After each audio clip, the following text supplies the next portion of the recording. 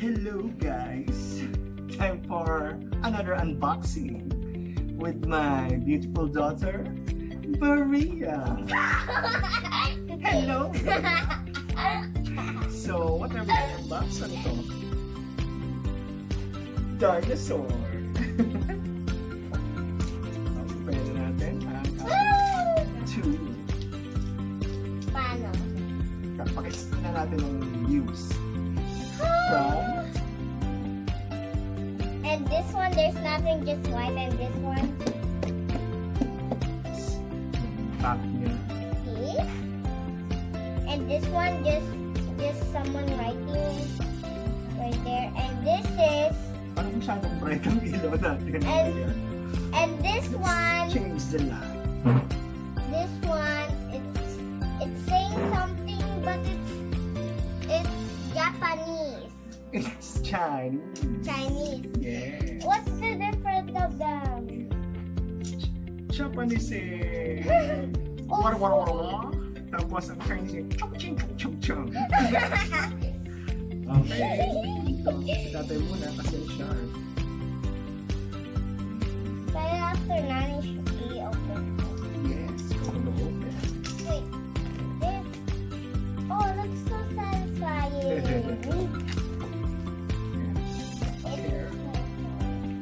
Yay! Okay. We're going to show this later. Or maybe now. It looks like that I have a mustache. Okay.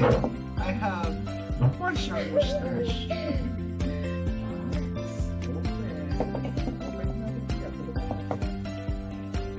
Be careful. Don't drop it. The special one. From Chinese. It's hard. It's hard to open it like from my phone in the box. It's hard to. Yes, that would be. Yeah. That's what I mean. Look at this. It's so heavy. Whoa, so thick and big box. Oh my god. We have a booklet.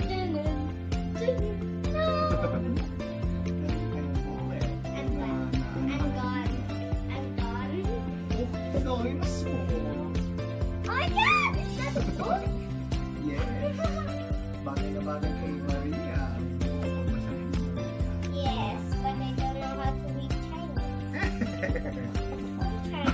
Okay na, may English na. This one, I don't know this one. Oo, okay lang yan.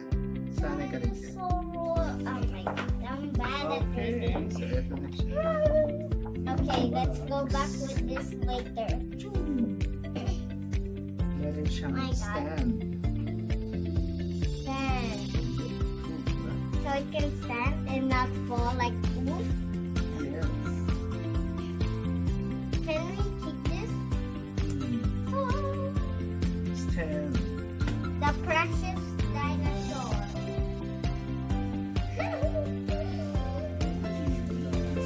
Precious dinosaur package.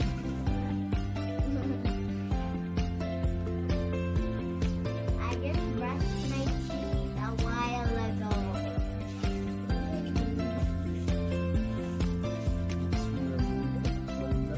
You know, TikTok. Ito, dinosaur. Oh, look at this, it's so sharp. Oh, There's a lot of explaining to do with you, Mr. Dinosaur. Why do you have long that? Why do you have that? Why do you have cute arms? Ganyan But talaga you're si big. Tyrannosaurus.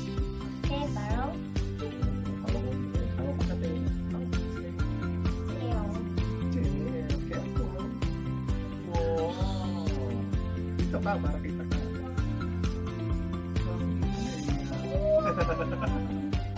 Pasok natin. Wow. Big. Hi. Big, fat, juicy T-Rex. Do you mean that he's just we're going to eat him? Wala siyang butt. He can't eat. Only from the tail. Time.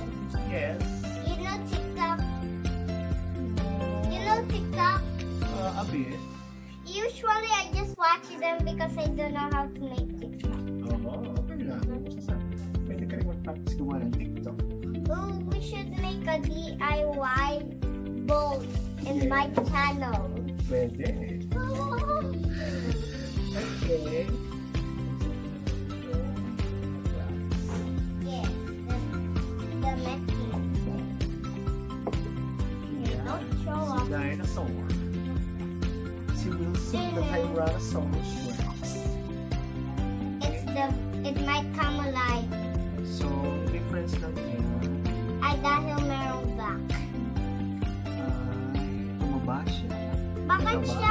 Bakit siya parang pregnant tapos parang siya tiger?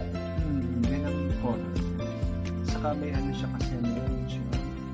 Saka bakit parang ito yung mga host ay parang lobster egg? Lobster. Texture and texture. Oh my god, it looks so saucy. It's so Don't you dare say chicken pox. Oh no, no. Mukha siya may chicken pox. No, when you say no, stop saying that because pag nasabi mo yun, I get Wait, you need to clean yourself. Ito yung ano niya, pag-isa, no? So he can and not fall. Yes. Is that his heels? Heels niya. So girl pala siya. There. So maybe in my channel I'll make a DIY boat with this. Pwede. I like making DIYs. So that's it for our No, unboxing. no. Hindi pa ba? No. We need to show our viewers more. Okay, ayan. Wala na ako sabi. Sasabi ka pa sa viewers? Subscribe and like. Bye-bye! Okay, i-review na natin ang figure. Maganda ang pagkakasculpt niya, pati na rin ang pinta niya, parang resin model. Mataba siyang tingnan dahil sa gastralya or yung dermal bones sa may tiyan. Detalyado din ang ngipin at ang bibig. Meron ding butas ng tenga ang figure at naibubukas at naisasara ang kanyang bibig. Meron ding binocular vision ang figure na ito. Siyempre, meron din siyang cloaca. May mga design choices ang PNSO na maaring hindi magustuhan ng ibang dinosaur fans. Pero hindi ko ito kinukonsider na issue dahil meron namang mga ebidensyang sumusuporta dito. Unang-una ay hindi sila naglagay ng feathers sa figure na ito. Hindi ito issue para sa akin dahil makikita sa karamihan ng skin impressions ng T-Rex at relatives nito na wala itong feathers. Pangalawa ay walang labi ang figure na ito. May ebidensyang sumusuporta dito at meron din namang kumukontra. Sa ngayon ay kailangan pa nating maghintay ng mas definitive na evidence. Dalawa lang ang nakikita kong talagang problema sa figure na ito. Unang-una ay natuklap yung pinta sa ilang claws niya sa paa. Pangalawa ay medyo unstable ang figure. Ilang beses na siyang natumba sa bandang kanan. Dahil dyan ay sinuportahan ko muna siya ng tasa habang nag-iisip ako ng magandang solusyon sa problem na to. In conclusion, talagang swak na swak itong bagong PNSO T-Rex. Naka-incorporate sa kanya ang lahat ng latest scientific findings.